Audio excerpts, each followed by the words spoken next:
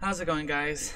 Tyrant here, and I just finished watching episode 6 of Caligula, and so we finally get kind of this final, like, epic moment that I've been waiting for. I think a lot of people have been waiting for who haven't played the games.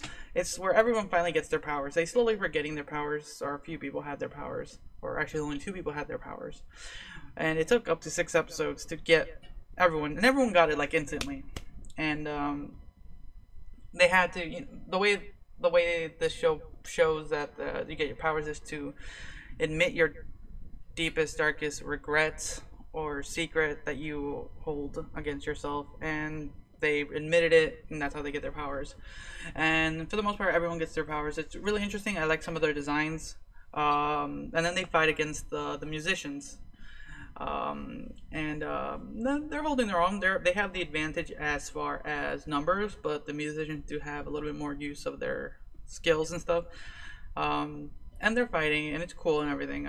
Like, the fight scenes are really amazingly well done. It was fun. It was fun. What's interesting is that Ritsu was kind of like boggled and confused onto like what was happening. He was like, why does everyone have this, and this, and why can't he really help in a sense? Maybe because he doesn't have the realization as everyone else. Why doesn't he? And during this moment of everyone fighting, Yu comes out of nowhere, and she's like wondering, why is everyone fighting? Everyone's been hurting. Like, I've been trying. She's like, hey guys, I've been trying really hard to make everyone happy. Why aren't you happy?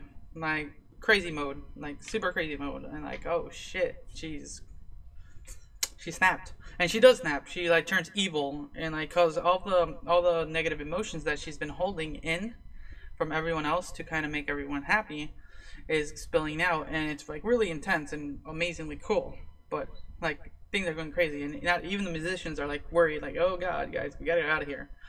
Around this time is Ritsu kind of makes a realization. I'm gonna have to watch it later again to kind of get an idea what happened, because Ritsu was able to acquire his power. I forget what it's called, but he gets power, and is able to rip through the negative emotions. I'm gonna say that way, and he then, yeah, he kind of stops you from doing her thing, and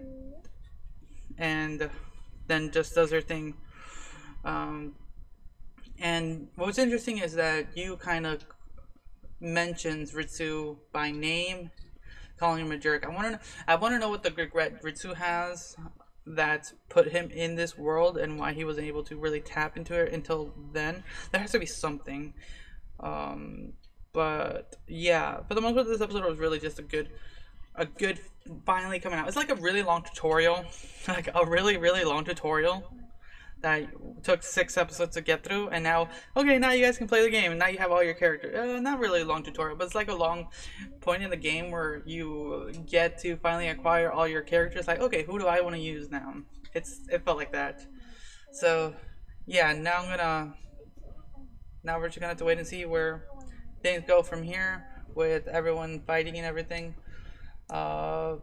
But yeah, for the most part, really fun episode. Not a single fuck was given this day. Like my phone said, that's what happened.